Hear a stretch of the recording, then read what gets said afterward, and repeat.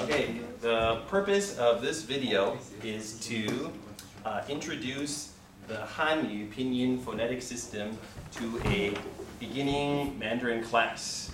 I've included the Pin-yin Fuhao system alongside because the students in this video are from Taiwan, and I thought it would be interesting for them to refer to. And a teacher could choose to include this or not include it in their classroom depending upon the interest of the students. Okay, so let's begin. Good morning. Good morning. Good morning. Today we're going to learn how to pronounce Chinese characters. And actually, pronouncing Chinese characters is very easy, much easier than it seems. Because a Chinese character consists only of three parts. It consists of an initial, and there are 21 different initials. And it also consists of a final. Okay, it could be a singular final, or which there are 6 singular finals. It could also be a compound final, of which there are 13, or it could be a compound final with a consonant ending, and there are 16 of those kind. And the third part to pronouncing a Chinese character is the tone. And there are 4 or 5 tones in Mandarin Chinese, depending upon whether you want to include the light tone as the 5th tone. So today, what I'd like to do with you is practice all the initials, all the finals, and then the 5 tones. And if time permits, we can take a look at a table over here where they add the initials and finals together. Okay, so how we will practice is by me first pronouncing an initial or final, and you following me. Are you ready? Yep. Yes. Okay. B, B, P, P, M, M, F, F, D, D, T, T, N, N, L, L, G, G, K, K, H, H, G, G, Qi, Qi, Xi, Xi, Zhi, Zhi, Chi, Chi, Shi, Shi, Ri, Ri, Z, Z, C, C, S. Si.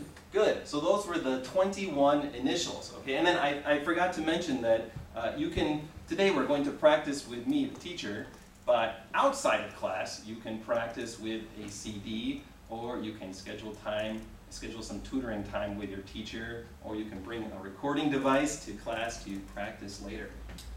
Okay, let's move on to the finals now. There are only 6 singular finals. Okay, these 6 right here. So let's begin to practice. Ready? A, O,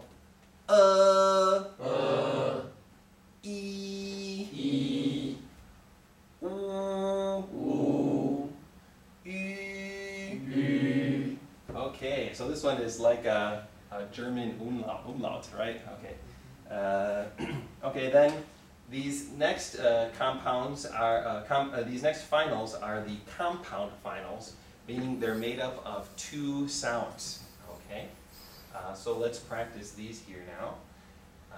I, ow, Ow, O, A, Ya, yao, Yao, yo, Yo, ye, Wa, wo, Wo, wow, wow, wei, wei, yue. yue. Okay, very good. Okay, let's move on to these compound finals that have consonant endings. Okay, consonant endings means the last part of the sound will have a somewhat nasal sound to it. Okay, and there are 16 of these. Ready? An, An, ong, ong, ong, en, en, in, in, ing, in, yan, yen, yang, yang, yong, yong, wen, wen, ong, wong, wan, wan, wang, wang, yun, yun, yuan. yuan. Okay, very good. So now we have learned all the initials and all of the finals. So the first part and the second part to pronouncing a Chinese character. The next part is the tone. And although there are only 5 tones, or 4, depending if you want to include the light tone or not, many people learning to speak Mandarin find this part the most difficult. Okay, so we will spend a little bit of time learning these 5 tones and making sure that we know them very well. And to introduce them, we could use the initial M and the final A. Okay, A, M, A. Okay, and then we have 5 characters here that use the initial M and the final A, and now all we want to do is add the tone to it. Okay, so this first character here is the character for mother, okay, and it's pronounced ma. Okay, and the first tone is a flat tone like this. Okay, so this character will be pronounced ma. Ma. Okay, so take your hand and move it along with me while we pronounce the character.